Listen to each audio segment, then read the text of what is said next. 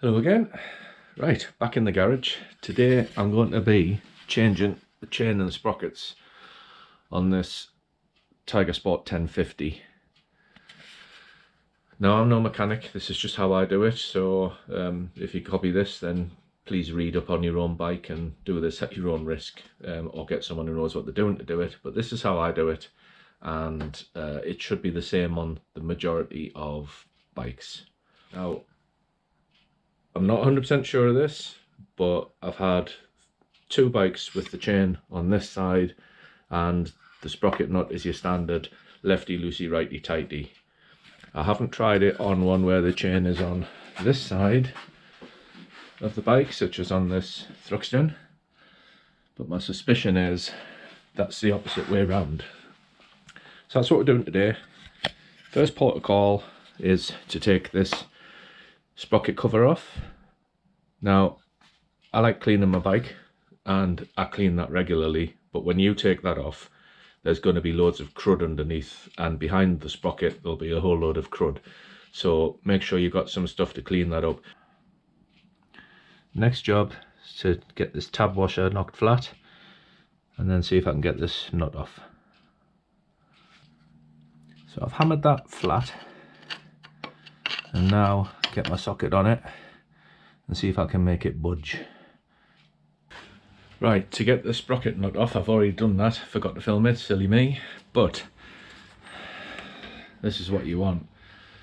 So you can either buy an electric cordless impact driver, or this is just one that hooks onto a compressor. Buying one of these guns are about, I don't know, 25 quid with a couple of sockets, but you have to buy obviously the right size one for your front sprocket. Makes that job a one-person job. If you're doing it with a breaker bar and a socket, you will need someone to stand on the back brake while you try and get that nut off, and it's so much easier with one of these. So before I break the chain, and with this being single-sided swing arm, it's different if it's a double-sided swing arm. If it's double-sided, you want to shove your wheel forward, loosen your axle bolts off and shove that wheel as far forward as you can. With this being single-sided swing arm, it's a simple case of loosen that nut and use a C-spanner clockwise. We'll shove the wheel forward. You'll see the chain go slack.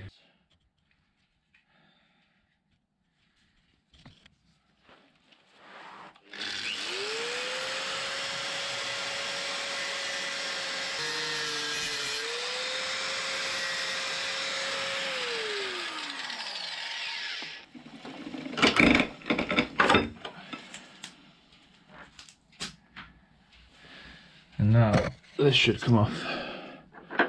There we go, and we'll be able to clean up all around behind here, get all that crud out of there. Give the nut a quick bit of TLC as well, just gotten most of the surface rust off, not all of it but most of it.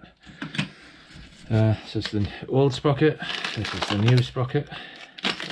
So if we look at that one, you can see that is definitely shark finned, worn. When I install these, I always install them with the writing facing outwards, just in case there's a difference. There doesn't look to be, but in case there is, writing facing outwards, that's usually how the manufacturer wants it. So that's the front sprocket, back in place but not tightened up yet. It's just on there to make sure everything fits. I do have to remember to fold that washer over a bit, and then we'll tighten that up first, fold that over. But next job is take the rear sprocket off. Bolts out and the sprocket just came off. So again, looking at that, it's definitely worn. So these nuts need to be tightened up to 30 Newton meters. Right, sprocket on, all torqued up. For Tiger Sport owners, in the back you need a T30 Torx bit. So when you buy a new chain, it's always best to buy a quality one. I always go for D.I.D. X-ring chains. There's different kinds. You can search the internet to find out the difference, but a good quality chain is important, because if that thing snaps, it's going to wreck your engine and probably your leg, so you don't want that. Always buy quality, never buy cheap ones. When you get your chain, it comes with a link that needs to be riveted. and some grease and some little O-rings, or X-rings as they are. I'll show you that going on together, but first of all I'm just going to hook this around the sprockets and get it so I'm in a position where I can join it. Right, I've just run the chain around the sprockets, so you can see there's plenty of room there to get that riveted.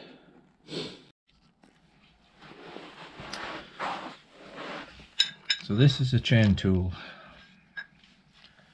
You have this part for pushing out the old rivets, but I prefer to cut the chain, to be honest. I've had limited success with this. This end, with you see the dimple in, that is for splaying the end of the rivet on the chain, and that's the last thing you do. This has two positions. We got A and B. In A, you are pushing, well, you use position A, because if you look at A, it's lined up with that hole. That's used for popping out rivets, but it's also used to push this plate on the chain, which clamps this bit in place. And then in position B, it's off to one side, which is where it's pressing against the open end of the rivet with this piece, which then splays that end out.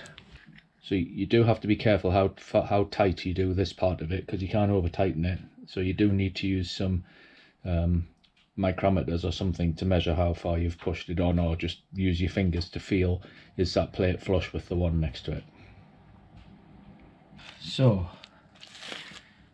I've got my O-rings, 4 of them. I've got the plate that goes from the back to the front, the plate that goes on the front, that's the back to the front one, O-rings, and a little bag of grease. And it's important that you get this grease on, because the grease gets trapped inside the O-ring and inside this chain mechanism, which is why it's important you get it in, because if you didn't have that, you'd get corrosion in there and this would become a weak link instead of as good as the other links. So it's a bit fiddly to show this on camera, but I will grease those up and pop them through the chain. So now the chain is ready to be riveted. That is in position A. I'm just going to slide it along, try not to drop that rivet off.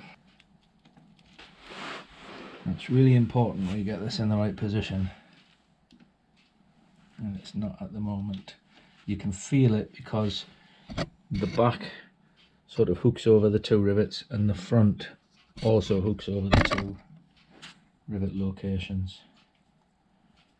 And that feels like that's right. So now we need our big spanners, a 27 and a 19.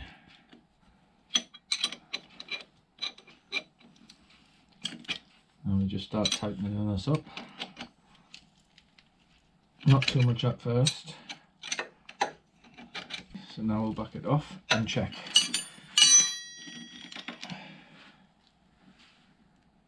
So far that looks all right to me. So to rivet with the tool, this end does the riveting. It goes over here and splays these ends out. And you literally compress it till it hits the plate, which means you've got the right amount of displacement. So that goes in there. You don't need this bit, so you want to be in position B. Yeah, you can see that's completely over the rivet on both sides. So now we just tighten that up.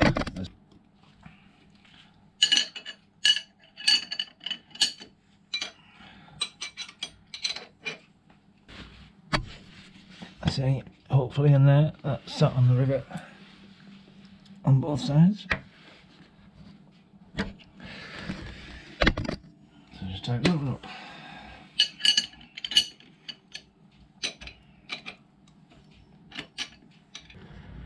There you can see they've splayed out nicely.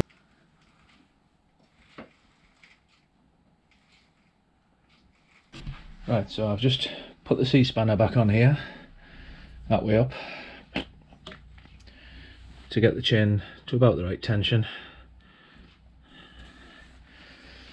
Need it on the ground to do that properly, so we'll leave that till very last.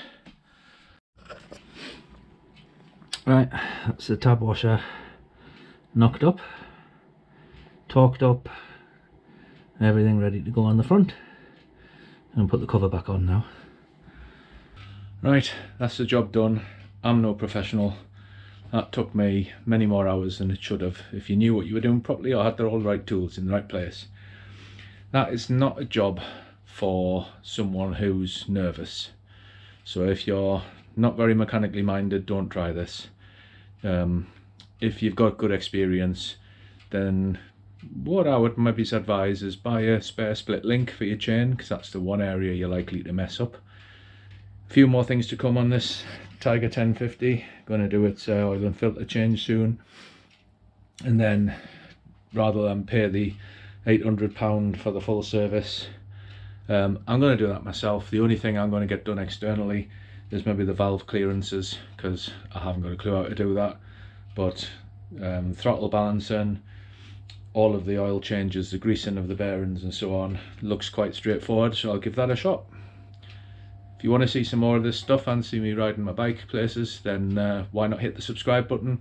If you like this, hit a like. If you didn't, say why, leave comments, that's fine. I enjoy reading the comments and learning from other people's experiences. So for now, it's Gordon from North Biker saying see you later. Hopefully see you in the next one. Keep riding and keep safe.